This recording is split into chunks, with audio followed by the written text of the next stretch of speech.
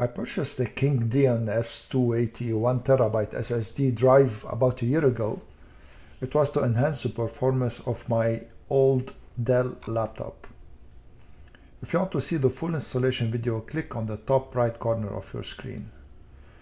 I wanted to give you an overview about the reliability of this drive after 1 year heavy usage. The first test I'm doing is using the Crystal Disk Info. It shows the state of the disk as good without any errors. I've already written 3.5 TB on it. The second test I will be performing is a surface test with Mini Tool Partition Wizard. This is to see if there are any errors on the cells of the disk. Of course, I will be accelerating the video because the test is a bit lengthy. As you'll see, all the cells are good without any errors on the surface of the disk. So I can undoubtedly say that the drive is still reliable even after 1 year of heavy usage, especially video editing usage that is very disk intensive.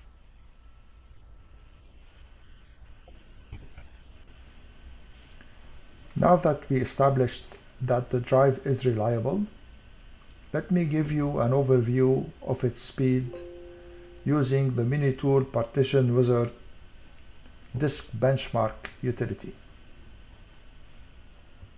So still in the Mini Tool Partition Wizard program, I clicked on Disk Benchmark, and I'm leaving here all the settings by default except for the test type. So the test mode, I will be adding sequential and random.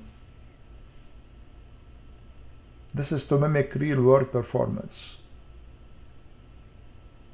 Sequential testing is when you essentially are reading or writing large files such as movies or any other large file.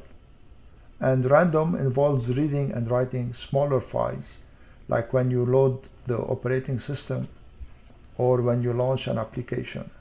As you'll see, the speed test shows an overall solid performance. The disk performed well in all operations. I will be comparing it to another budget SSD. As a matter of fact, the KingDian is less expensive than the TC Sunbow I'm comparing it to, and despite of this, it has an average read speed of 282 megabytes per second, whereas the TC Sunbow has an average read speed of 161. And the write speed for the KingDian is 416, whereas at the TC Sunbow is 371 megabytes per second. According to my experience, the KingDian SSD is highly recommended. Thank you all for watching, and don't hesitate to leave your comments on your experience with this disk.